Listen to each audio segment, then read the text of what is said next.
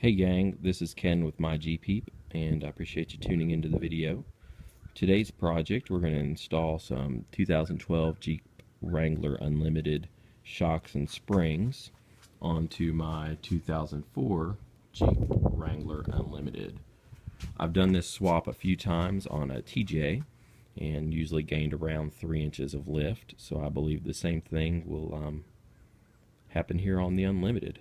So the first thing I wanted to do was go over the various parts we're going to use for this project. The first thing is we have our springs off of our 2012 Unlimited, rears, fronts. You'll notice the part numbers on the fronts are actually different. There's a 17 and there's an 18. From what I understand, if you can actually get 2 of the 18s, then you might be a little better off, but this is what I've got, so this is what I'm installing. We have some bump stop extenders that we're going to use on the rears. This basically makes it so when we install our rear springs, we do not have to stretch this hole out to get it to install. Some people will actually heat this up and bend it out, but it seemed easier to me to spend 20 bucks and get the bump stop extenders. We've got some coil spring spacers that we'll put on the front. This is just to level things out. The rear springs will give us a little more lift than the front springs, so this levels us out. These shocks, they are from a Rubicon Unlimited, so that's nice. I did the bar pin eliminator kit when I installed them on my TJ, and so we're going to leave those on. These are the JKS ones. Okay, we've got the Jeep jacked up. We have a jack stand under it and the tire for backup. And sprayed a little PB blaster in here. I do apologize for the lighting, it's a little dark in my garage, but it's really cold and rainy outside. So, first thing we're going to do is we're going to take off the sway bar bolt to disconnect the sway bar, and we're going to take off the bottom shock bolts. Once we've done that, we'll be able to lower the axle. We'll be able to pull this rubber grommet guy out of the bump stop. And there's a bolt inside the bump stop we'll remove as well. Up top is how you can get some access to spray some PB blaster or whatever you like on top.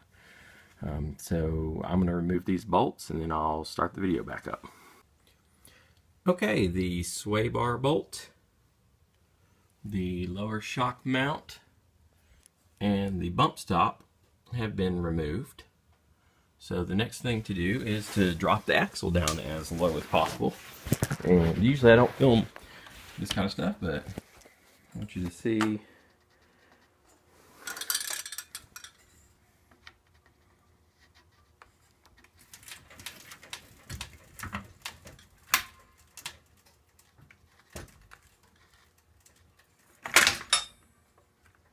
you go.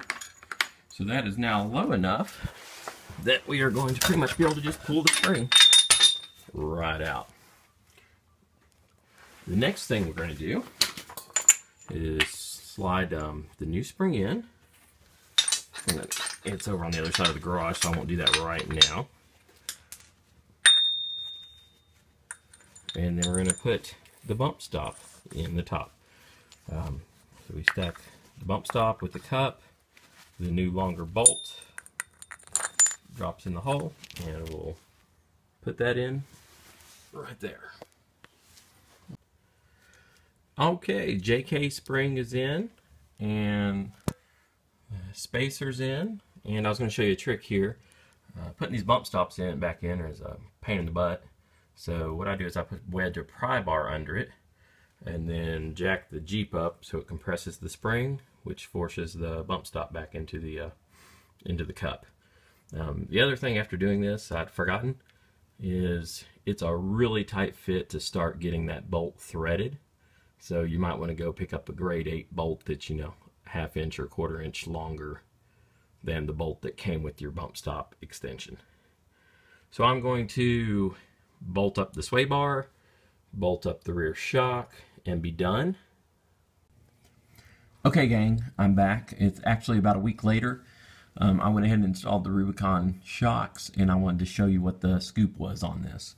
So on the JK shocks, the lower eyelet is actually a hair wider than TJ's eyelet.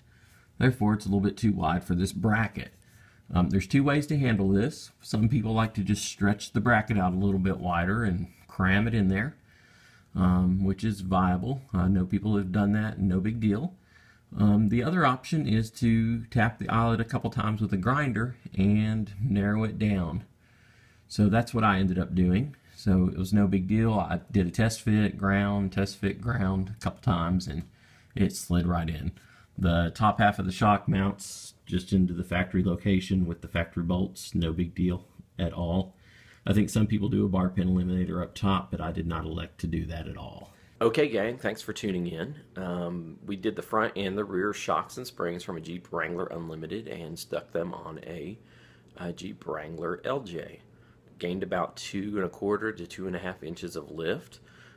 Overall, I'm pretty pleased with the install. It went smoother than when I've done this process before. So I hope this was helpful for you guys. Be sure to check out my other videos, especially the ones where I show you how to put the front springs and shocks from the JK onto the TJ or LJ.